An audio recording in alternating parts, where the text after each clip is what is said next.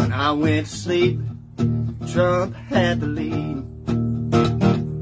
How the hell did we go from election day to election week? The posters got it wrong again, they must have been confused. But I tell ya about shit myself when I turn on the morning news. 'Cause they found ballots full of ballots at 3 a.m. all the way from Georgia to Michigan. They took the caps off of their Sharpies and they filled them fuckers in. All those pallets full of ballots, all for Joe Biden.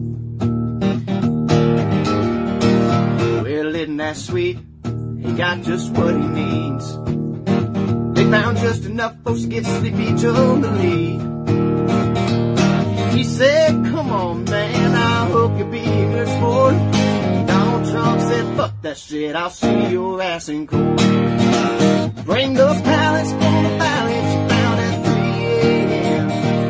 all the way from Georgia to Michigan. They called Arizona early and the only way to win is the pallets full of ballots all for Joe Biden. Somebody better wake him up, Sunday Joe as Superman. To tell the truth, I think he forgot he was running for president. But it doesn't matter, 'cause they found pallets full of ballots at 3 a.m. all the way from Arizona to Wisconsin.